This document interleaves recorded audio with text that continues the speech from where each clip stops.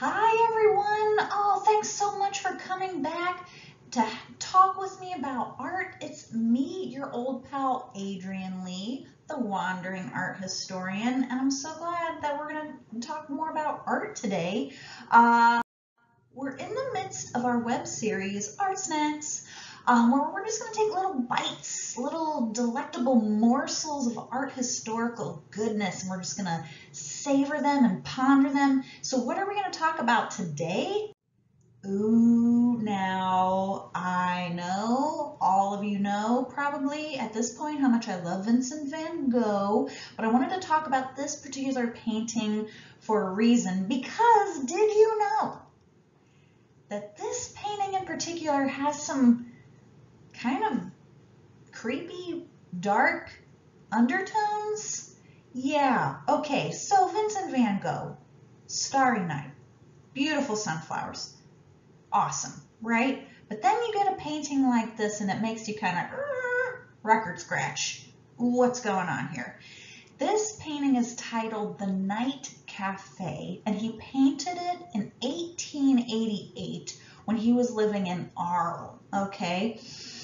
Here's the thing, the more you look at this painting, the more you think, there's some things that aren't quite right.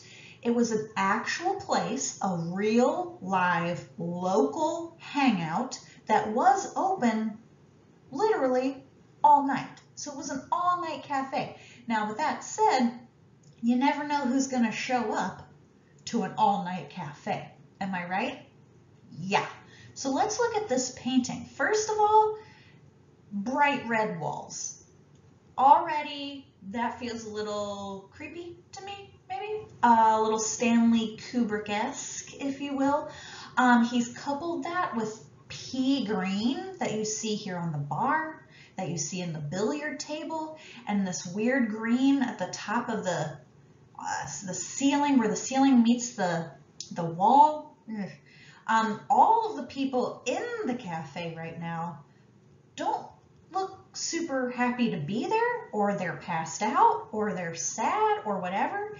And the light emanating from the lamps kind of comes out. We see this a lot in Vincent's work, even in a painting like Starry Night, where that light kind of emanates out and creates kind of a movement.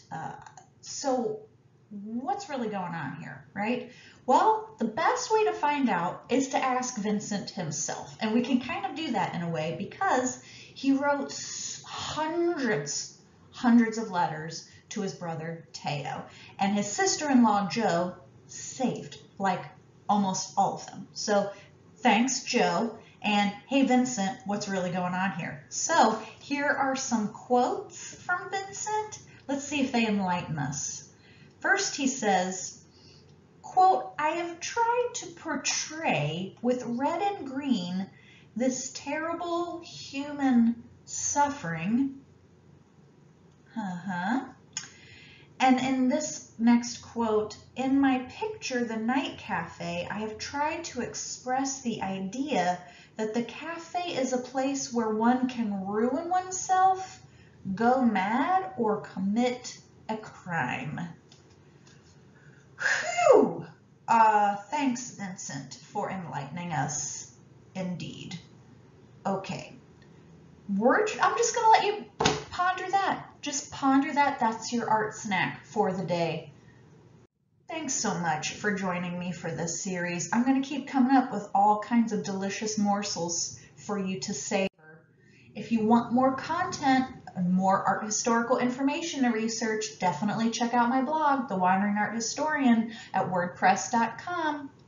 And if you like this video, don't forget to hit like, tell me your thoughts, share it with your friends, and subscribe to the Wandering Art Historian YouTube channel. Thank you so much for joining me for this web series. My name is Adrienne Lee. You know me as the Wandering Art Historian. I will see you next time. Bye.